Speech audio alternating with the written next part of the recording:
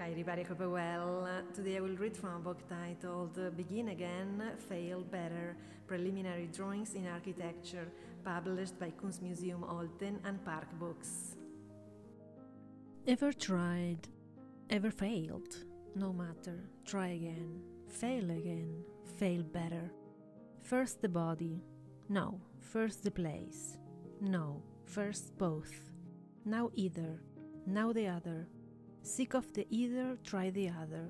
Sick of it, back, sick of the either.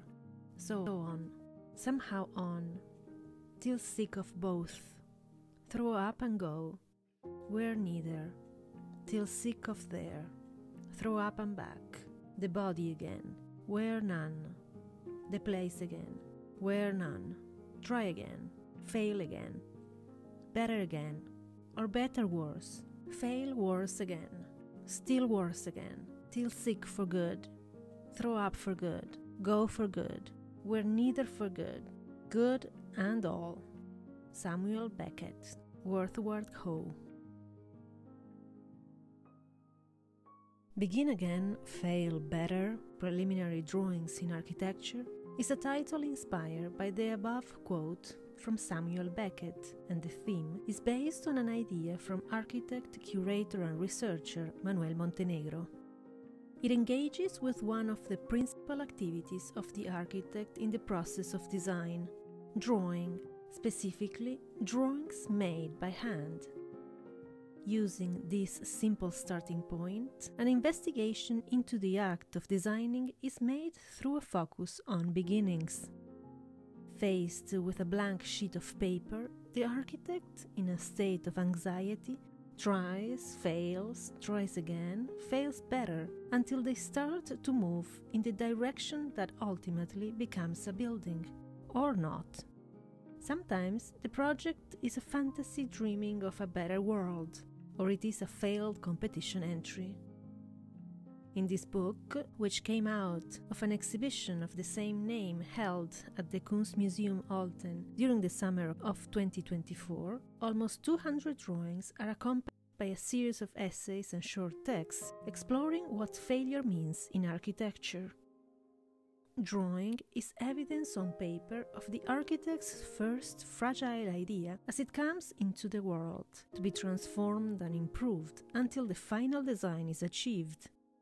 More than 50 contemporary Swiss architectural practices from across Switzerland, from cities, suburbs and rural valleys alike, have each contributed 2 drawings to the book. Taken from the earliest stages of the design process, these reveal something of their approach and understanding of architecture. These pairs of drawings juxtapose 2 stages of design of the same project. The first represents the start of the design process. The second is a drawing that already points more clearly to the final version of the project. Drawing is a subject that is equally important for both architecture and the visual arts, as it manifests initial spatial thoughts and structures ideas. This is one of the reasons that the project started out as an exhibition in an art museum. Drawing takes center stage because, as the lingua franca of the discipline of architecture, it is a source of inspiration and a distillation of thoughts, functioning as a repository of ideas and opening up a path to self-exploration. It helps to reflect personal themes and becomes a field of experimentation for thinking about architecture. More clearly than in any other creative field, drawing interweaves 2 important concerns in both art and architecture: the appropriation of reality and the production of the world. Organized alphabetically in the book by practice name, this series of pairs of architectural drawings by contemporary practitioners is enhanced by the inclusion of pairs of exemplary historical drawings. These include projects from 20th century Switzerland alongside European works going back to the 16th century, sourced from important archival collections of architectural material. Drawing matter collections in Somerset, UK, the Archives de la Construction Moderne at EPFL, Lausanne, The Goethe Archive at the Institute for History and Theory of Architecture, Department of Architecture, ETH Zurich, and in Ticino, the Studio Vacchini Archive, the Archivio del Moderno at Accademia di Architettura Mendrisio, and the Fondazione Archivi Architetti Ticinesi.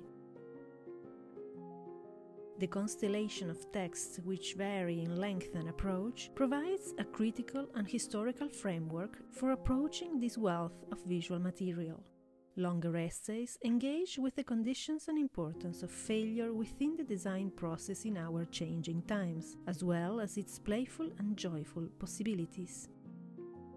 At the beginning, an interview by Helen Thomas and Marco Backer with Manuel Montenegro establishes the founding themes and motivations of both the exhibition and the book, as Montenegro discusses his preoccupations with and reflections on the theme of failure through research and curating. Following this, the collection of drawings is interspersed at regular intervals by 8 short interludes written by authors who bring different perspectives to the question of failure in architectural design. From practitioners Stephanie Bander and Philippe Vaudot, Adam Caruso, Ludovica Molo, and Charles Pictet, to representatives from the archival collections Irina Davidovici, Neil Hobhouse, and Matt Page. Finally, academic and theorist Pier Vittorio Aureli introduces the ending as a counterbalance to the chaos of beginning.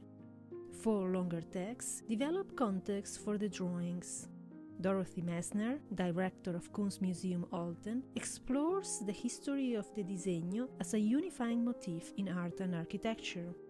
Helen Thomas, editor of this book, questions what failure means in architecture and defines possible conditions for it. And Marco Backer, co-curator of the exhibition, discovers the importance of play in architecture as a way of instrumentalizing failure. The last words go to Álvaro Sizza in a series of texts translated by Manuel Montenegro, which reveal how a great architect experiences failure as he works, giving hope to us all. Ask for the book at your local bookstore. Thank you for watching and see you in the next video.